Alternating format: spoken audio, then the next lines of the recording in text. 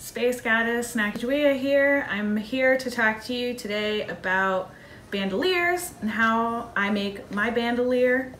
Bandoliers are the signature throw for Chewbacchus, and along with the blocks that go with them, they're kind of our most awesome thing we do, I think. So to get started, there are a couple supplies that you need. Traditionally, you use a jute webbing or upholstery strapping. You can get this in bulk in a big roll, or you can also get it at the fabric store by the yard if you just wanted to make like one for yourself versus making a bunch as throws. This is like very sturdy and it holds up the weight of a lot of blocks. If you're going to use any other materials, this ribbon is actually pretty sturdy, so this would probably work. But if you're looking at some more lighter weight ribbons, it probably won't work as well because you really want something that's going to hold up to the weight of a bunch of blocks. Then you need some Velcro.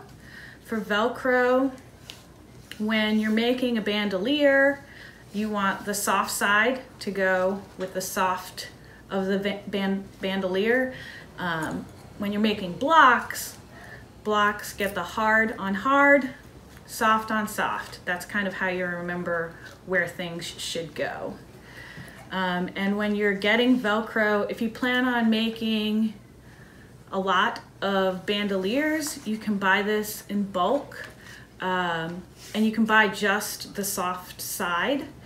If you're going to make bandoliers and blocks, you can buy them together and then just use the hard on the blocks, soft on the bandoliers. And then finally, fur.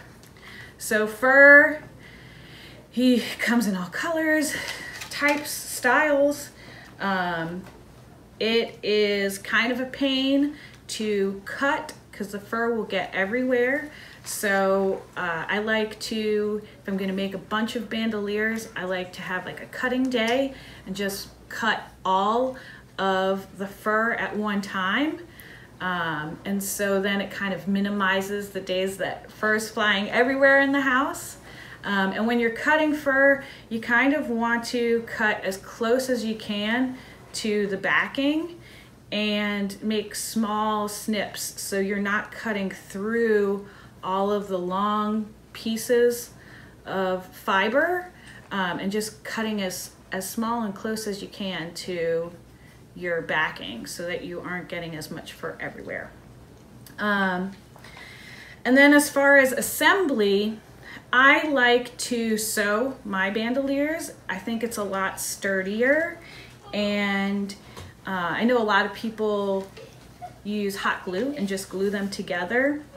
I think this is a much better product, and if it rains or if you're grabbing something real quick out of your bag of stuff, it's a lot more sturdy. And again, it's gonna hold up better to the weight of a bunch of blocks. And then when I sew mine, I like to sew mine with one long strip of Velcro all the way down the jute, so that I can fit as many blocks as I want to. It's better for collectors if you want to be able to collect a lot of blocks. Some other folks will make them with kind of horizontal pieces of Velcro across the jute, and it just kind of makes a space for each individual block. The one thing about that is everybody kind of makes a lot of different kinds of blocks. And so you can see from this finished one, you know, we've got some cassette tapes here. We've got this nice little resin cast one. Some of these blocks are small. Some of these blocks are big. Some are horizontal, some are vertical, and like this one even has just like a little Velcro dot on the back. So depending on how people make their individual blocks really changes up how many things you can fit on a bandolier when you're doing horizontal strips like this. So this is my finished bandolier that I just made and sewed together. When I have everything all together, I like to have my strips cut. I usually cut my jute to around 32 inches. It's a good adult size that's kind of universal. On a bigger person, it might be a little snug. On a smaller person, it might be a little big, but it gives kind of enough room to go across your chest. So I cut all my pieces of jute the same size, and then I cut all my pieces of fur pretty much the same size too, maybe with a couple extra inches. So I can come up on the top, sew this together, sew my Velcro all the way down, come on the bottom and sew my bottom piece. I like to make it where the squares kind of meet. So if you look at the top just the fur comes right over the jute, but at the bottom I make the fur come across this way and the jute is kind of square. So it helps when you actually put it on, and then you get this little patch in the front where it kind of lays flat. So that's pretty much my bandolier making 101. When I'm putting everything together, I usually like to put one block on it already, so it's already ready as a throw for someone, and then I'll roll it up